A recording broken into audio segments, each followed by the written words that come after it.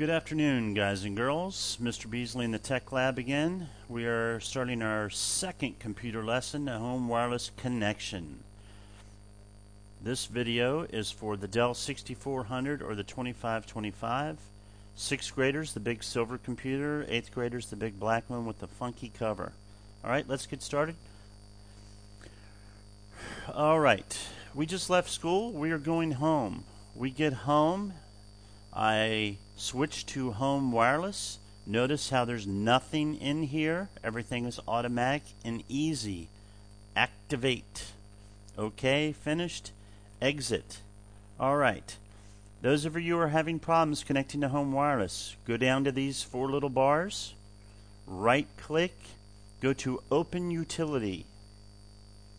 Wait for it to open. Go to Site Monitor tab. My computer right now is picking up any radio wave that is being sent out right now from any routers near the house. If you just have one, congratulations, that's probably your house. If you're in an apartment, you probably have many like this. Find your home network. If you don't know it, ask mom, dad, whoever's in charge of you this evening to find it for you. Double click and wait. Once you've done that, come down here, hit connect, and wait for it. It should be connected. You may be prompted for a password. If so, put it in. To double check this, go to wireless connections. Find your house, okay? Go to edit. This is probably what everybody's going to have to do, all right? Go down to your wireless network. So this box pops up for everybody that has a secure network. If you don't have a secure network, please get one so people cannot hack into all your home computers. Ask mom or dad or whoever's in charge of you tonight to get your computer security code and enter it. Mine is 10 characters here at our test pattern at school. So I will put those in. It can go up to 13, some will go up to 20-something, some will go up to 30, 40, 60. We don't care at this moment, just put it in.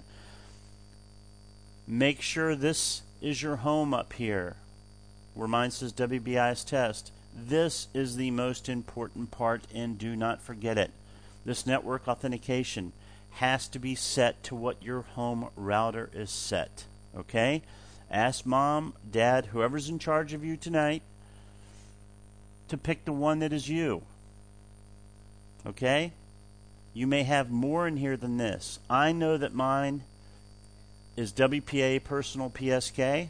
Don't ask me what it means, but I know that's what it is. Find the one that your house is. Hit OK. Hit Apply. Hit OK. You should have a little bouncing ball down here jumping into your computer, looking for you. Looking. Where's that new hookup? Bang. We're connected. All right? We are finished at this point. One thing that you always need to do, look down here at your bars, okay? Let's right-click it again. Don't pay any attention to anything else happens.